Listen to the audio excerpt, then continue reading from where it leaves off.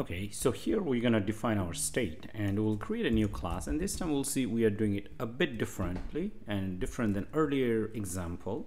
Here we'll create a class and then we do welcome state, and then over here inside this I'll have a variable which is int and we'll call it page, and after that I'm going to create a constructor over here, and the constructor would take a argument. So the argument is this dot page over here, and well, we can assign a value to it, so we don't need the value over here. So when this gets called, the constructor, or when you create an object from it, it would get called automatically, and then the value would be initialized. All right, now let's reformat the code. Okay, like this. Now this is a bit different than the earlier example. In our earlier example we have done states like this. So if you take a look, first we had a class, and then that class was extended by another class, and then we have called this one to init our state, and later on we called this one to change our state. Now this could also be done in simpler way like this. Now it has its own benefits, which we'll see later.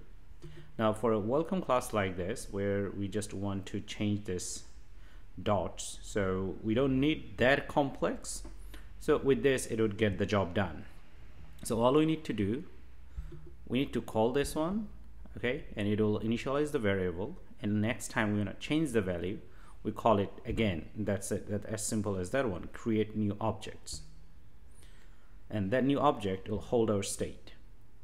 All right, so I'm going to close this one, and then over here events. So for events here we could do class welcome event like this, and that's as simple as that one. There's nothing else. Let's keep it like this. And now here we have this block. Now the block would also be a bit simple this time. Here we'd create class and we'll call it welcome block, and then it would extends block over here, and then we'll have welcome block.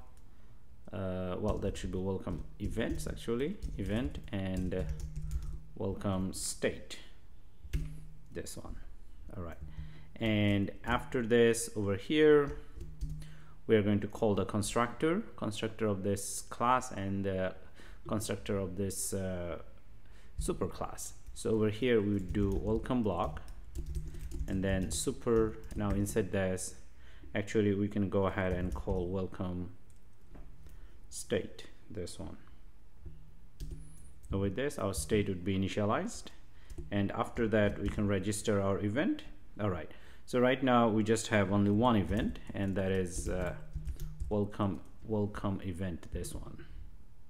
And then inside this we could do event and emit. Now you can name them anything, it doesn't really matter, we have learned it before. Now over here we just emit our state. When this event is called, we can just emit our state. And how to do that? So over here, one more time, emit, and then we'll call welcome state, this one. And over here, page and state.page, this one. And that's it. So whenever we call this event, we'll have a value which is state.page value, which means that page will have a new value. Somehow we'll have the value, and we just emit the new value. So with this our state would be updated, and that's what we want. Now of course this time it looks much simpler than earlier ways. Why we have done that we'll see. So before we were using abstract class, and after that we just extended that class, but this is a much simpler format. Okay, all right. Now with this our block is ready. Now we should be able to go ahead and use them directly. Now over here right now we need to come to our main.dart, and over here let's inject it. So we'll call it welcome, and then welcome block, actually welcome block, and then after this everything else stays the same. Let's import it, and the error should be gone. Okay, so with this the dependency injection would be done, and now we're gonna use this created block in our app over here. Now we see that the page view actually is more responsive, and as well as this one. So we can actually wrap this container around our block builder widget. So I'm going to cut this one, and then here do block builder, and then inside this we say welcome block, and we'll have welcome state.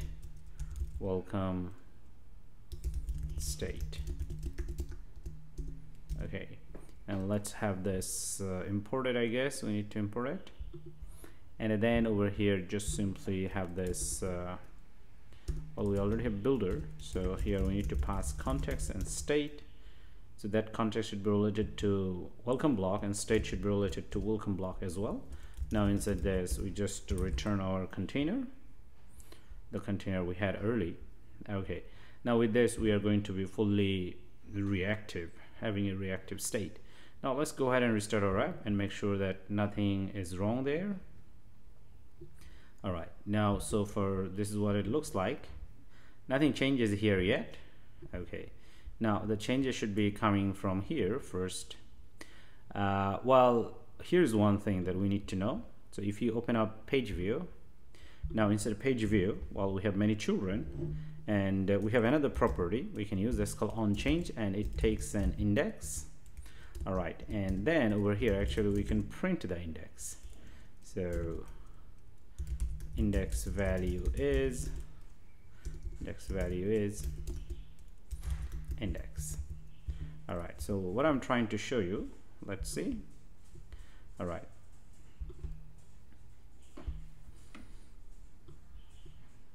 so index value is 1, index value is 2.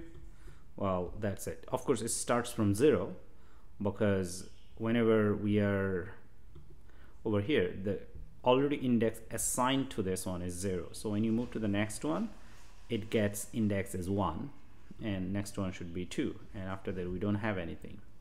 Now why I'm showing you, now this index we can get automatically. We can grab the value through this function. Okay, this is a callback function. When you interact with this function gets called, and the index value we get auto. But how about changing over here? That's why we need this index, because we get it automatically. Now we need to save it somewhere that our app can use it anywhere we are able to access this index. And this is what we do using state management, and this is what we have designed so far. Okay, all right, now we need to save this index. Okay, and how to do that? Well, first over here we know that this current value is 0, and that's okay. Actually, that current value, it has not much to do with our value that we are going to have now. But since we are inside this block builder using welcome block and welcome state, we can access the state using the state variable, which is actually coming from here. We already have one. So here we'll have state.page, and then here we can assign index. Now index, whatever is there, it would be assigned to this page value. So that means that it would be saved. That also means that we'll be able to access it. Now we know this would be saved because we are assigning it to the state variable. State variable holds all the variables, and we can find them and assign individual value. That's what we have done. Now we need to access this. Now where to access? Actually, whatever the value is saved there, we want to access for this dots. Okay, all right, now we need to come back to our dots indicator down here where we have this positioned widget. Now dots indicator have a property which is called position. Now inside this we can access state variable and page, and that's it. And well, we have to change it to double because position takes a variable value which is double, but this one page is integer, so we convert it to double. But of course, if you want, you can also assign this one as double over here. It doesn't really matter. Now we are able to access this state object inside this position. Why? That's because you see page view and position, they are all wrapped inside my block builder, which takes my events, which is welcome event and welcome state. So as long as they're wrapped around a widget like this, we can always access the state property. Now let's go ahead and restore it. Now let's change. Okay, so it looks like we are not being reactive. Okay, well, the reason is, even though we are trying to assign like this, and I forgot to do one thing, we are trying to assign like this. Yes, we are changing the value, but we are not really let block know that you should update the latest value on the UI. I mean, it is updated, but we don't see that.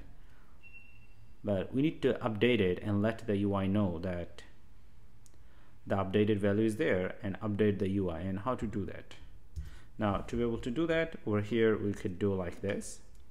We can go ahead block provider dot off, and then you pass the block name, which is welcome block, and then over here pass the context, and then here we just simply add an event. So to add event, we need to call add function. And what is our event? Welcome event.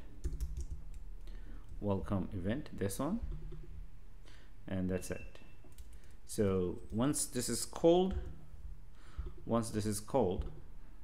so this welcome event, when this would be called and which is registered over here, it would find from the block and execute whatever inside this.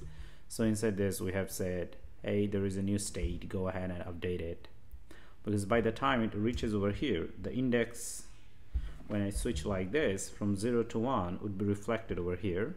So that reflected value is this one, and then we just assign this new updated value, which is page. I mean, we assign to this page variable. And if we can do that, now over here inside this welcome, this would get updated as well, like over here, right? Okay, so I was missing that part. Now let's go ahead and do that. As you see, it changed. Yes, and this is awesome.